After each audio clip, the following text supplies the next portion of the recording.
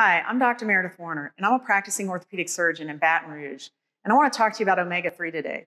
I have a lot of patients that come see me. They have connective tissue disorders, like they're stiff, nothing really works right. They have fascial pain, particularly between the shoulder blades and in the neck and back. They're fatigued, they might have brain fog, and then a lot of them also have high cholesterol, high triglycerides. So for these groups of patients, I often prescribe high doses of omega-3 fatty acids, which you might know of as fish oil. So I'll prescribe up to 4 grams for the people with high triglycerides and joint pain. And that's the safe limit where it doesn't cause too much blood thinning, because one of the things omega-3 does is inhibits platelet aggregation. But for my regular patients that don't have super high triglycerides, but they do have pain, they are stiff, they feel a little bit fatigued, they have a little bit of brain fog, I find that 1,500 milligrams to 2,000 milligrams of omega-3 fatty acids is very, very beneficial.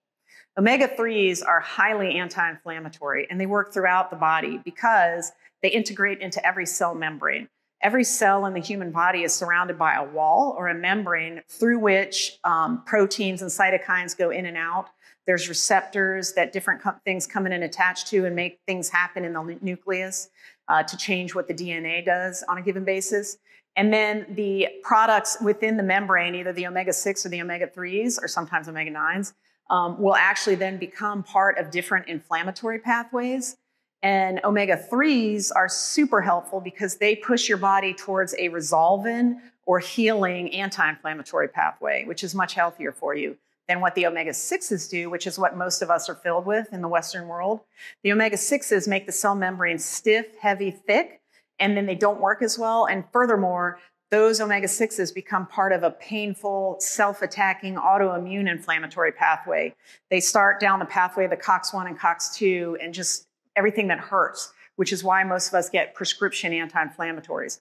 But if you have a high amount of omega-3 in your body, in other words, if you eat a lot of healthy fish all the time or algae, you won't have as much pain because you're not going to have those building blocks for the painful inflammatory pathway. In addition, you'll have less oxidized LDL or cholesterol, and you'll have just general better heart health and fewer triglycerides. So your blood will be thinner, it'll flow better, your cells will be more flexible and work better, you'll feel looser, you'll be more flexible, and then more importantly, your brain will work better. Omega-3s or fish oil are true brain foods. That's why your parents told you to eat fish sticks when you were a kid, or at least mine did. But you don't want fried fish sticks. So we'll talk about that on another time.